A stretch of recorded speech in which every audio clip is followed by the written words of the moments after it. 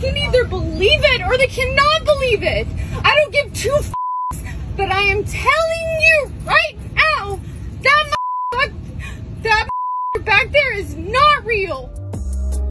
This is Feature Minor, so I'm going to brainstorm a bit about this crazy plane lady is what they're calling her, because she was on this plane freaking out about someone that was sitting next to her, and it sounded like she was saying something like he was not real and she had to get off the plane for her safety, and she was panicking and freaking out about this person sitting next to her. So look, she almost got arrested that day. The police thought she was intoxicated possibly, so they interviewed her and they were trying to see what was actually going on, and told her like to leave the premises, basically leave the airport, go home.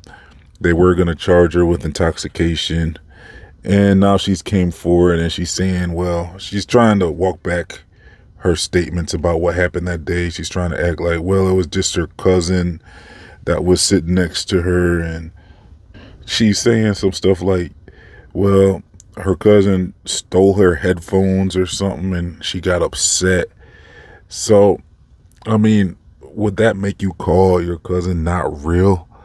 You know, and I'm not even sure if I believe what she's saying now, because it sounds like her life has kind of down spiraled ever since that event, because, you know, it's kind of pressure on her to correct her actions that day, because, you know, I'm sure she has a job possibly, and, you know, her friends and family all seen that video with her freaking out, and she sounds crazy now trying to explain what happened if she continues to stick with her original storyline about she's saying that the person sitting next to her wasn't real. So, you know, with her trying to maybe get new jobs, or, you know, her professional life and stuff like that, she's really in a position to where she kind of has to correct what happened. She said everyone kind of freaks out sometimes. And so she's saying the only real difference is that she freaked out online and, you know, it went viral. So she's saying everyone has their moments, but it's not usually captured on video and put online like that. So look, I want to know your opinion. Do you think there was anything to that story, maybe deeper than what she's trying to say now? Because, I mean, it sounded real strange about her saying there was a person next to her that's not real. Now, I did get a report from someone who was said to be on that plane as well, and they were saying kind of like the same thing. It was like they were confirming what she was saying. I'm going to play a clip to what another passenger said. Here it goes. And then the last thing was like nothing else really happened on the plane. I just noticed, which now again looking back, this is just kind of strange to me. The guy never once said anything to anyone the entire flight. Not even the flight attendant, didn't ask for anything.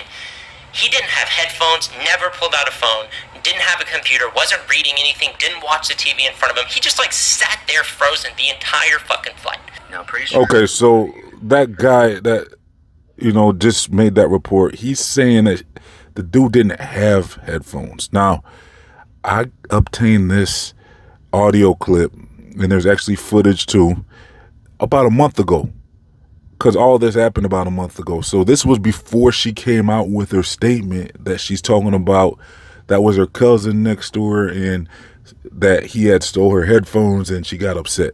So this guy specifically said he saw the guy that she was talking about, and the dude didn't have headphones on. So the stories aren't adding up now. And so originally I was going to suspect maybe she was having some type of psychotic breakdown, maybe something like schizophrenia, where they say you can hear voices and see weird things. And really, I've done a video on that before. I might have to make a playlist, because my opinion is that some of those reports about schizophrenia could actually be demonic possession. So I was speculating that, is it possible that this woman was demonically possessed and maybe she was the one seeing weird stuff, possibly. A lot of people thought she might be on something and seeing things, but I don't really recall any type of thing you can take to where you're going to be seeing things like that. I mean, to me, that would sound more like a condition, like I said, schizophrenia or something, which, like I said, is most likely sometimes demonic possession. But now with that witness coming forward, and like I said, I got this audio clip of that witness, and there's also footage of him. And if anyone could confirm that that guy was really on the plane with her, well, that's a witness that's saying that he saw that dude acting strange also that was sitting next to her. So that leaves us with, well, we would have to rule out that this was a psychotic breakdown now. We'd have to rule out that this is some type of schizophrenia. Now we have to go into the conclusions that there might have actually been a strange individual sitting next to her. And she sounded pretty terrified. And like this witness said, he wasn't looking at anyone. It was like he was looking just straight ahead the whole flight. Now a flight can be like easily an hour, sometimes even more. So let's say that the flight was maybe an hour and a half or 2 hours. Okay, so that means that this guy was on the plane just looking straight ahead. The guy said he had no headphones. He didn't talk to anyone. He was just sitting there. That's not normal. I mean, who does that? You think about it. I mean, on a bus or something, people might go into this blank stare or something sometimes, but it's not really the whole flight. Now, this guy, you know, he was alarmed, I'm sure, when that woman freaked out, and he must have been kind of trying to see what she was freaking out about, and he must have, you know, been trying to confirm this for himself. And he's reporting that he saw this guy not acting normal. You know, he wasn't acting normal. Now, I did hear reports that this could have been some type of strange humanoid that was on the plane in the image of a human. But, you know, what really was this person? Nobody acts like what they're describing this guy was behaving like on that plane, just sitting there motionless, no emotions at all, just sitting there, not moving his head, just looking straight ahead. And, you know, that just doesn't sound right. That sounds very disturbing, actually.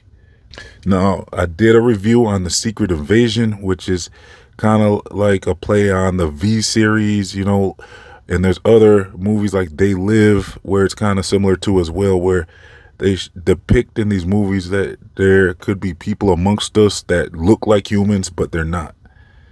And so my take on that is that this could be actually something that they're onto. This is actually a possibility, and I suspect it would be people in big media like our news anchors and the leaders in charge of this world, you know, the authority figures, a lot of them, a lot of the judicial system. I'm feeling like there could be people that, you know, they're not really people though. They're actually, I would suspect, they would have something to do with the fallen ones, some form of Nephilim type people that aren't giants though, and they look like me and you. You know, they look like regular humans, but they're not. And they might even be wearing masks. Now, I did hear reports that there is a group of people that they kind of live underneath the earth. They might live beneath the earth, and, you know, they come up, they live amongst us as well, above the earth on the surface level as well. And I'm hearing that they don't actually look like how they present themselves. So what I'm hearing is they actually wear realistic looking masks. And so that's interesting. There's also talks about shapeshifters who know how to present themselves as humans.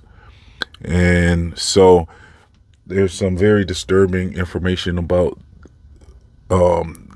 humanoid beings walking amongst us, and no one would ever really know or suspect that they're not humans, but really you can see little glimpses and signs that they're not humans when people have caught their eyes changed into like lizard-like eyes and then back to normal, or they might have their throat blowed out like a frog.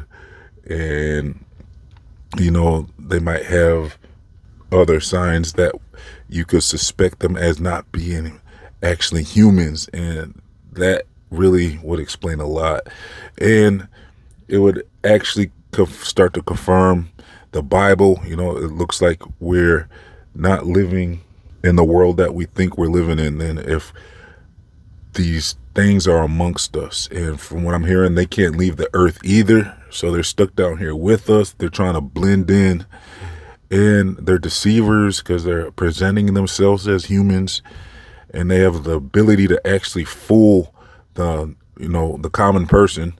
Most people would not suspect that these humanoids are something else, you know. So however they're doing it, they're able to walk amongst us undetected, which is very disturbing. So let me know your thoughts about all this in the comment section. I'm gonna leave some links for you if you want to do more research with me. I'm also gonna leave links to my other channels, my social media, my Feed Your Mind store, my free email newsletters, and much more. If you would like to support this channel, please donate as little as $1 to help keep this channel online. Thanks for tuning in. Please like, comment, share, and subscribe. This has been Feed Your Mind, signing off.